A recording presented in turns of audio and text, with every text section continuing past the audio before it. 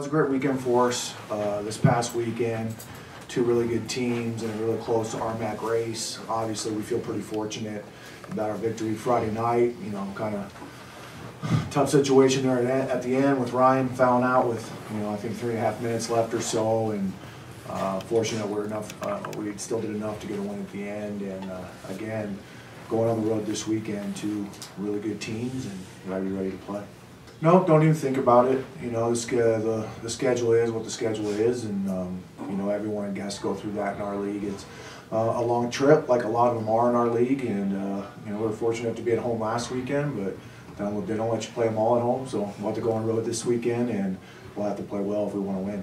I mean, I guess that is better than the Shannon Kearney trip, that's for sure. So.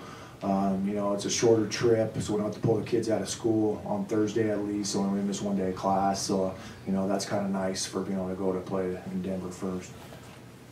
Yeah, it seems like all of them are kind of getting that way in the RMAC this year for everybody.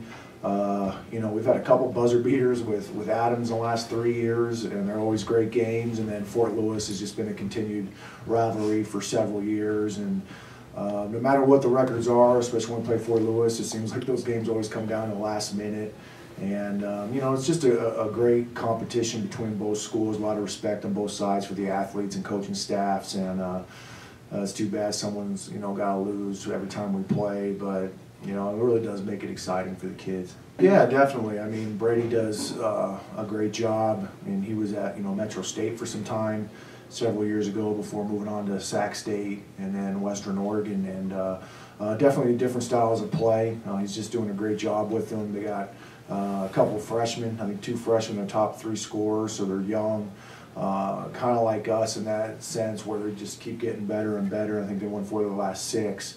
And obviously it'll be a little bit different feel, with Coach Porter retiring, but they're a really good team with good players and really well coached, so we have to do a good job of preparing this week. Yeah, I mean, this weekend you really saw it with Connor, especially late. Connor Nichols late against Fort Lewis with, he hit the game-winning shot, but he also made the defensive play right before then, and then, Brandon Hoffer, logging the minutes he did on Josh Blaylock Friday night and doing a good job, and he's just kind of been a workhorse for us, and those kids have gotten better. And I also think now, CJ's starting to play better, feeling more comfortable with how he's playing. Tanner Riley and other freshmen and getting more minutes as of late and capitalizing on that. So, that's kind of been our rallying cry all year, is just know that we will get better as long as we keep coming in with the right frame of mind to practice every day. And to those kids' credit, they've really done that. I think, you always feel good about it, but, if what you did yesterday looks big to you today, then you haven't accomplished much today. So, unfortunately, that's athletics, and you got to move forward pretty quick. So, it's always a quick turnaround, Friday, Saturday night with the road trip. So, again, hopefully we'll just be focused coming into practice this week, and then, hopefully you stay healthy and those type of things coming down the stretch, and if we can do that, hopefully we'll have an opportunity to keep winning games. Yeah, I think so, and I think that's what's unique about that young group is, you really felt right from the beginning they felt that way. There was an immediate buy-in with those kids. There's always going to be a transition from high school to college. But, it's really amazing what you can accomplish if you have that buy-in right away, and, again, giving those kids credit where credit's due.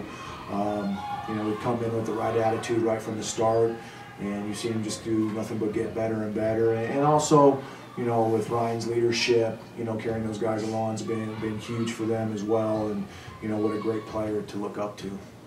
I mean, maybe a little bit understated, because a lot of times it does take a little time for junior college kids to get comfortable. I remember when Jeff Bays was here, he was Conference Player of the Year when he played here. I think it was back 2005, and man, we were 10, 12 games in, and we were talking about, we didn't know if Jeff was very good, or he just didn't get it, and there he was the next year being that Conference Player of the Year. So sometimes there's a transition with those kids too, but again, with Amer and Kabir, great attitudes, great kids, really put team before self. They want to win, and they've been huge for us as well. Yeah, it does. And with that, again, guys come in accepting the way we play.